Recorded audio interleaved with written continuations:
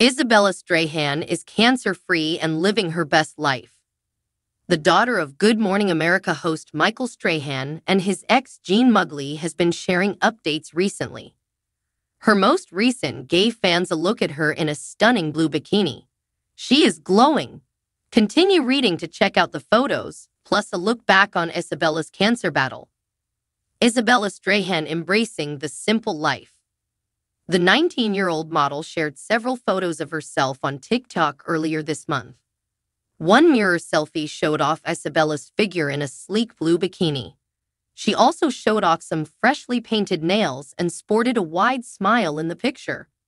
Michael Strahan's daughter captioned the post, "Simple." Other photos in the array showed Isabella in an orange tank top and jeans. There were also several shots of food, one photo of a horse, and a couple of pictures of her dogs. The last photo in the carousel was a note written to Isabella. It seemed to be written on a napkin. The note read, "Believe that things will get better. No matter what, keep going. FK Cancer." The photo carousel was set to the song No Chill by PARTYNEXTDOOR and Yeezy. Her TikTok followers were excited to see some simple life updates after the year she's had. One person commented, "You are so gorgeous, holy," while another informed Isabella Strahan that she was glowing. Looking back on her cancer journey before returning to school.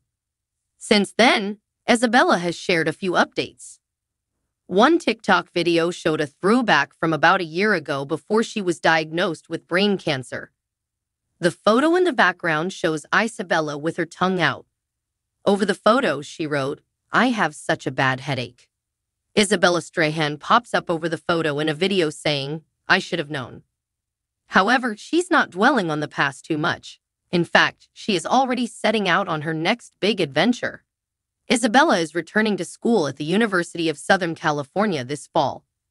She posted a selfie with her mom on August 20, writing, "Back at USC." The 19-year-old has also shared clips from the inside of her new apartment close to campus. Isabella's twin sister Sophia is also getting settled at Duke University for her sophomore year. As we have previously reported, Isabella Strahan was first diagnosed with a medulloblastoma in October 2023. It is a rare and malignant brain tumor that is found in children. Shortly after her scans found the tumor, she had to undergo emergency brain surgery. In the months that followed, she had to have 2 more brain surgeries. She also went through 4 rounds of chemotherapy as well as radiation therapy. In July, she announced that she was officially cancer-free. Isabella will return to the doctor for more scans in October.